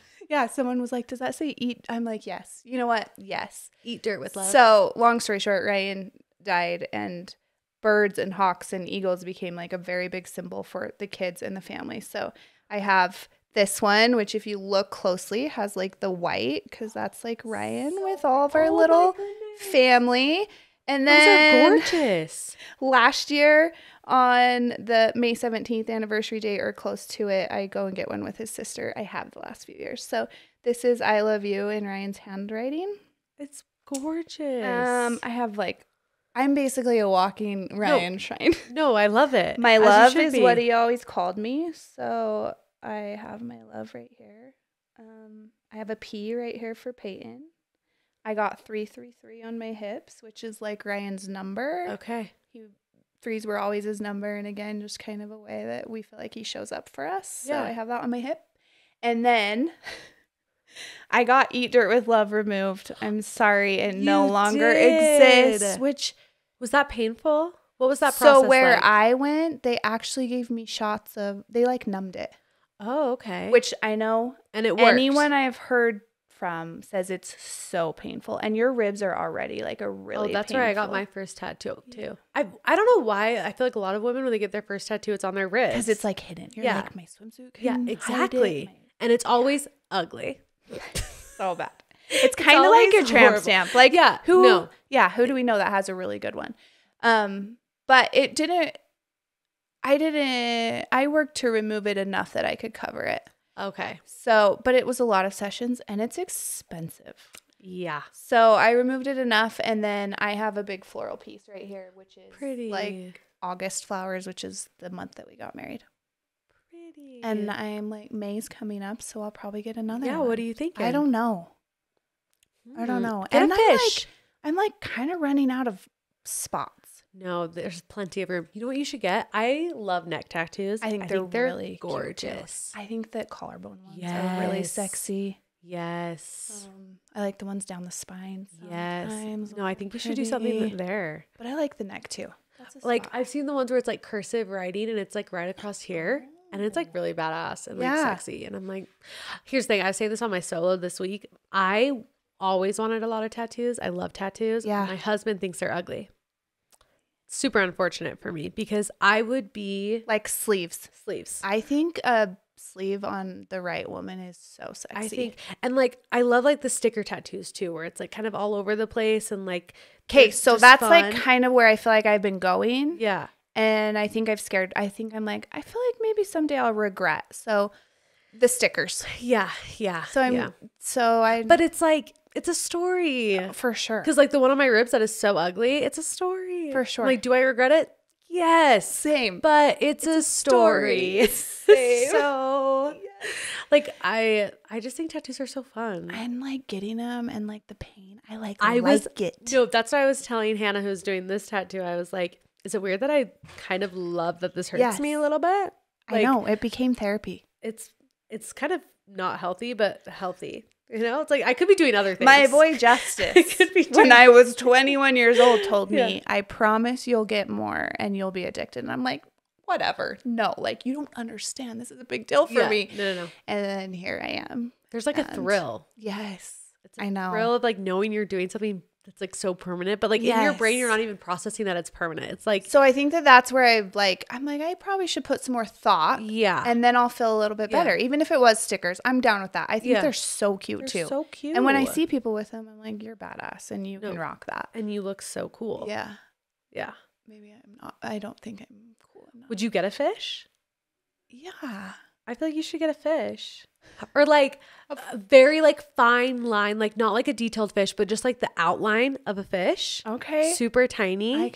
I could do a fish. That's cute. Just like a cute little fish. Let's find some inspo. Oh, because we'll like find some. My luck, I'm gonna walk away with like a rainbow trout with like scales on it or something. A catfish.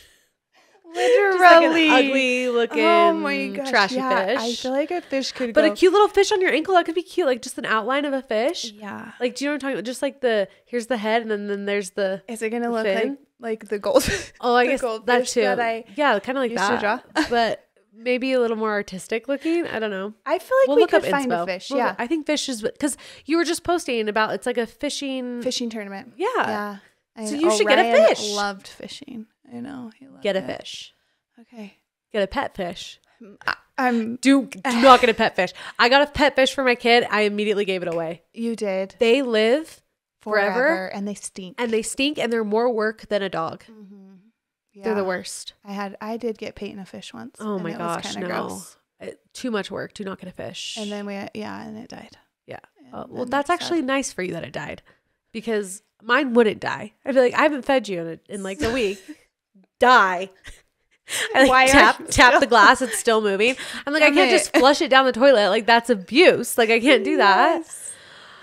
So I guess I'll give it away. So I literally went on Instagram and I'm like, if anybody wants this fish, you can have it. And a trasher was like, my kid would love it. And then my daughter had the audacity to be like, Mom, where's my fish? I'm like, you forgot about the fish. My kids do that with like the dogs, all the things. You didn't care about the fish. Yeah. And now that you don't have the fish, you want the fish. Mm-hmm. You always want what you can't have. Don't we all? That was the lesson that she learned that day.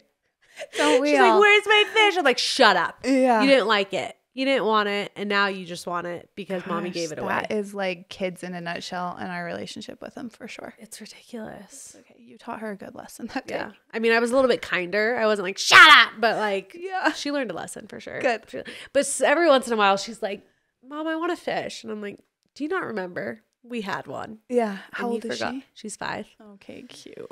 She's 5 and she rules this house. Yeah. We all just JoJo do what she says. Literally, Ryan's little girl had him so wrapped around his finger. Whatever Bentley wants, Bentley gets. Oh my gosh, that was JoJo. That is JoJo still. Yep. She rules all of us. Yep. And she's adorable. She was having a hard time with going potty. Okay.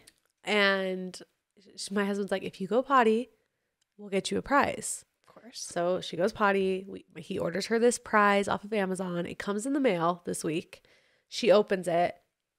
I don't like it. Starts throwing this huge tantrum, like full on tantrum, screaming because she doesn't like the prize. When she picked it out, like she picked out this prize, throws the biggest tantrum. I wanted to spank her butt. I wanted to be like, girl, you just got a freaking prize. Like, be grateful. What does my husband do?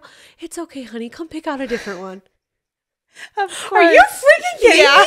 You're like, are you freaking kidding me? Yeah. So I'm always the bad guy in the parenting world. Same. He's oh, it's okay, sweetie. Was mom not being nice? Do we feel like that's most marriages? It's so annoying. I know.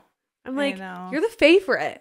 Because you don't Disneyland dad all the time. All the time. Yeah.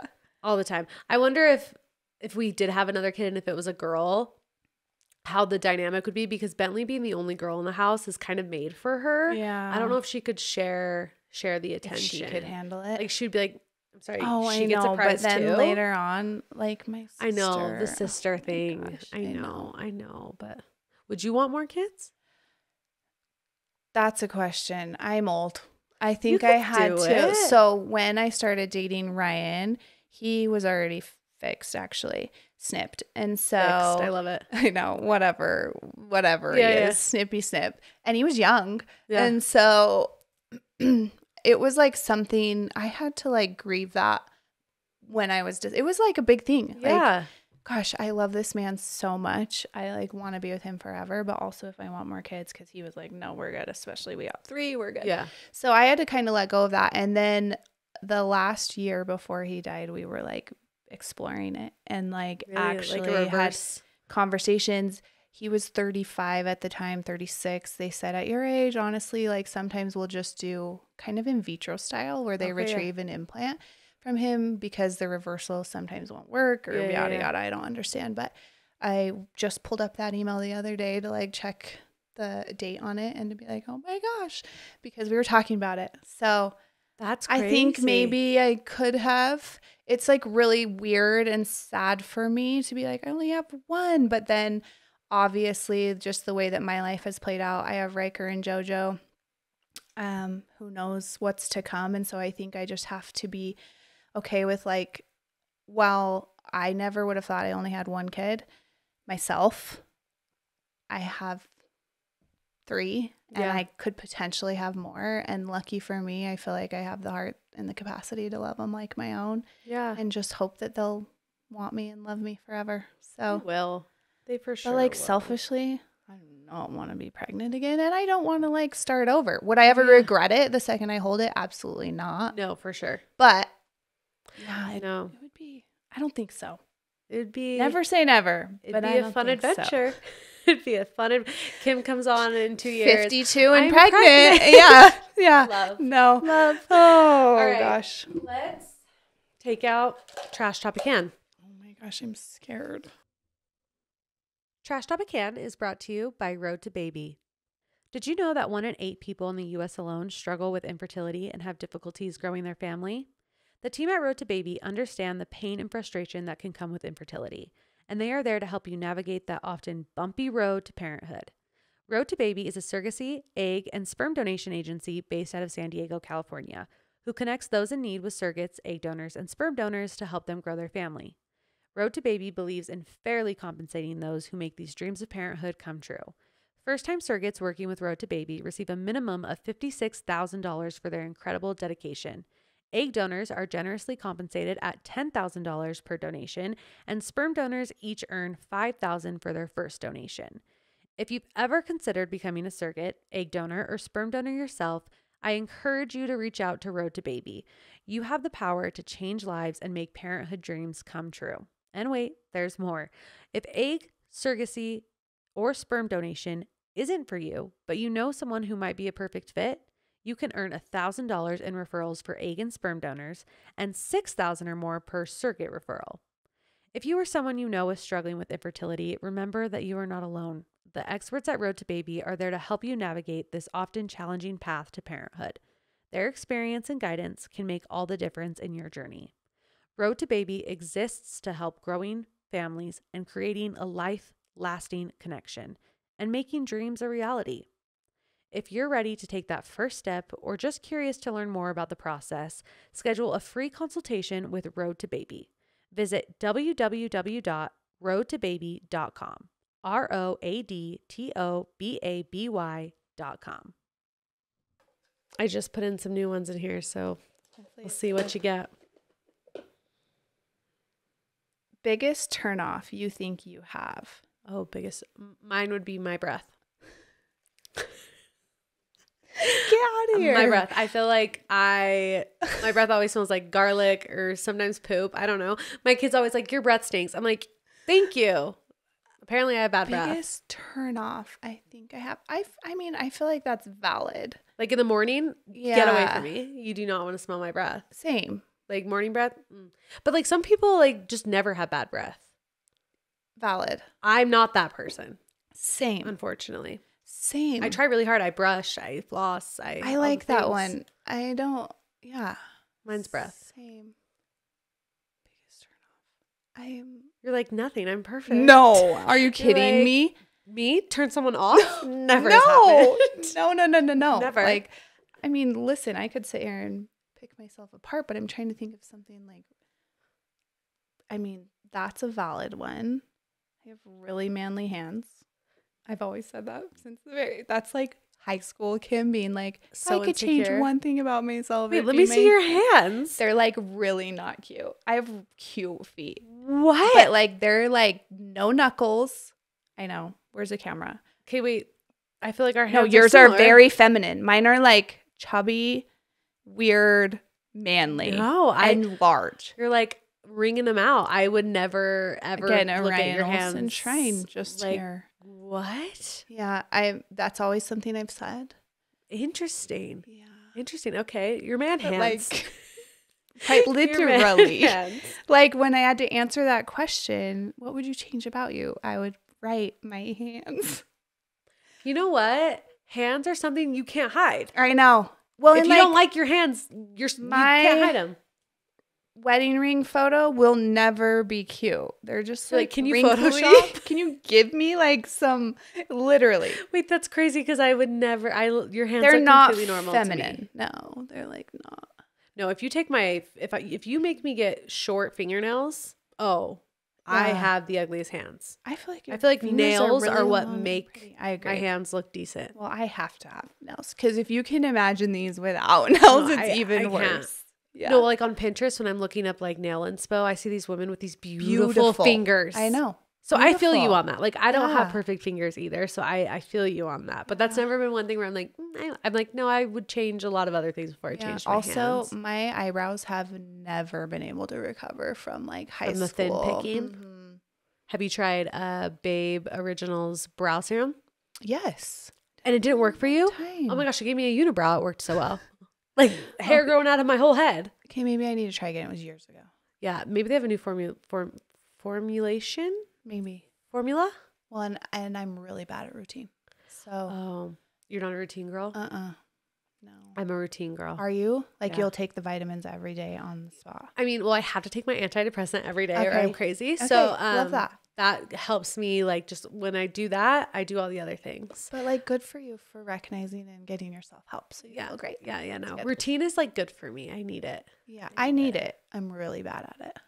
You know, sometimes we just do. You win some, you lose we some. just do what we can. We're just trying our hardest. Literally. In every form. Every form. I'm going to pick one just because I'm curious what else we'll get. And then we can be done. I just don't want you to leave.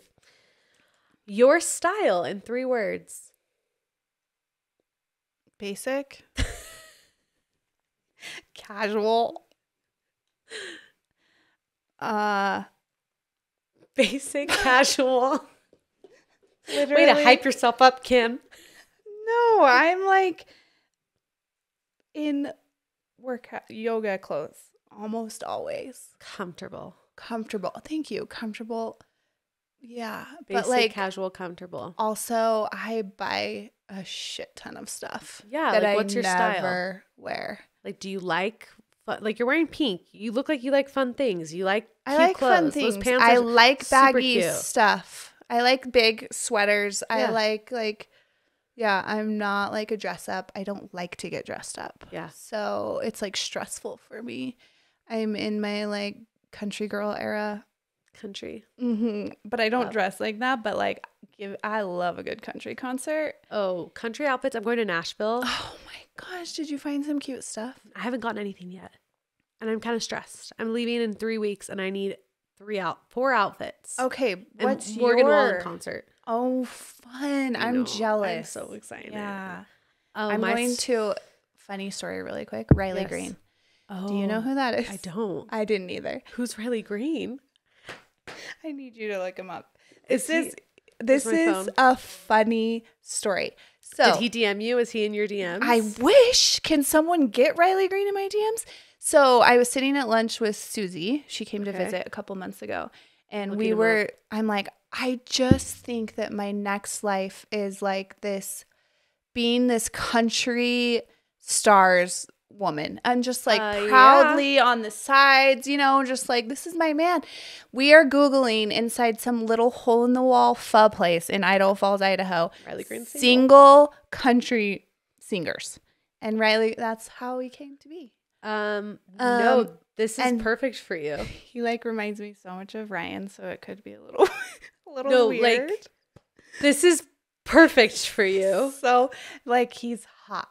He's so hot. Yeah, I know. But I'm not sure I could ever. I know. I'm not sure that. Where does he live? I don't know. I don't even think I Okay, could I'll name find a out. song. Okay, have you tried sliding in his DMs? No. Yes. Want to know why? I lost a bet. And I'm like, hey, I'm really sorry. Lost this bet. Sliding into your DMs. It's like this long message trying to be like, I'm really not crazy. Please go to my Instagram and just see literally like death and sadness and like divorce. That feels like a really good idea. Where does Ryan Green live? And I got like this much of a message, and then it won't let you send any more of the message. Because the invite. No. So if he ever sees my DM, Riley Green, I have more. Okay, Riley Green, we are going to clip this and we're going to post this. Should probably take this off. We're going to post this. Riley Green, we have a hot, beautiful, single 29-year-old. That's it. Single 29-year-old. No. Totally. She's ready. Yeah. She's ready. No. He's gorgeous. So, like, does he have a concert coming up that you can sorry, I'm going. That's what I was getting at. Okay. I was like, it like became this funny joke between me and my friends. I need to listen to some of his music. Same. You and me both. Like, I should probably know a song before I go to his concert. You and me both. Where does he? I think he sings. He lives in Alabama, or he was born in Alabama. I'm just great. I should do my research. He sings "Grandpa's Never Die." You've heard that song? Nope. No. Okay. Nope. That's the only one I kind of. But knew. I'm gonna start doing my research. Morgan Wallen though. He has a song featuring Luke Combs. What is it? Different round here. Love that for him. Featuring Luke Combs. I love that one. So don't know it. We're gonna start becoming Riley Green stans. We're gonna be the fangirls at the concerts. But yeah, I'm going to Nashville. Don't have any clothes. But I leave on, what day do I leave? I leave April 30th. Right? We leave April 30th. I have 3 podcasts while we're there, and then good. we're going to the concert. I'm so just excited. You two? So we're going for podcasting, and then my hair girl and all of her friends are going to Wallen. So we're doing that. Okay. But my style is like fun. Yeah. I like fun, unique things, like things that some people would go, that's ugly. I'm like, that's kind of fun. Yeah. But I like to be comfortable. Yeah. So fun, comfortable, baggy. I like baggy. Same. Baggy. And maybe one day that'll change. Like, maybe one day when I get a tummy tuck and I'm just like, I want to look snatched and I want everything to be tight. But it's almost like a sensory thing. Like, I don't like things like being tight on me. Same. Like, I really don't like it. So I don't even know if like after a tummy tuck, I'd be like, yeah, put on tight clothes. Like, I just like baggy stuff. Like, I don't like underwear. Same. I don't wear underwear. Ever. I hate underwear. Good for you. I'm proud of you. That was the hardest part for me when we got married in the temple. Which I don't wear that any. I don't wear garments anymore. But that's very hard for me. Yeah. That was very hard for me. And like my sensory issues, like that was hard for me like, too. I can't. And like, to get your this point, off like of me. not because we want to dress slutty. Yeah, no. I just don't like it. Same. I like baggy, comfy. Same. All the things. Like I don't even know the last time I wore a bra. Oh yeah, no. That was the greatest thing when I got my reduction and lift. I don't need to wear bras anymore. Yeah.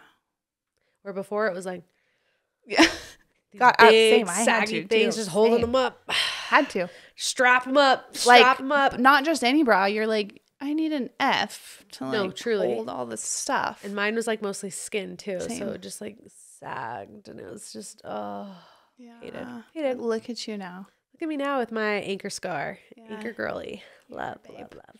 Well, Kim, thanks so much for driving from Idaho to come take out trash with me. Yes. This was so much fun. It was so good. I'm so grateful that you came. I love you. I love you. This is full circle because, like I said, I've been following you for so long, and to like have you here to talk in our life. All the people, when I was like, maybe like open this up, so many people. Really? Like, Josie, Weekly Trash. Josie, that Weekly makes Trash. me so happy. You are loved. And I'm seeing it shared everywhere. And I love this for you. And like the cutest brand. You're so the fun. You're the best. Thank Your you. words are way more fun than mine. Comfy, casual, just like granola. Basic.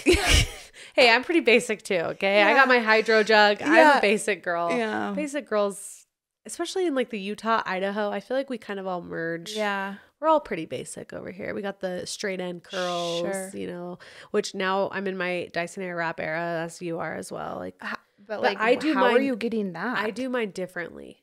I'm I'm doing it wrong, but I like the way I do it. So I just keep doing it this way. sitting here with my prom girl, No, rodeo I love queen it. hair from the Dyson Airwrap, but that Do you hold your wand upside or up front? Oh, like this. so I hold mine upright and I grab the hair and I let the thing pull it together. Okay, but like it's like this thick, so it's wait, what size do you have? I'm even the This is turning into a sexual OnlyFans podcast.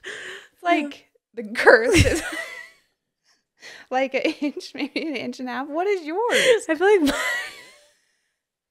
feel like mine's like this big. I couldn't see. It's like 3 fingers. Thanks for coming. Thanks for listening. Oh. Okay. I'll show you. Okay. I'll go grab mine. We can do a little tutorial, but that's what I do. But okay. yeah, no, it's like I feel like it's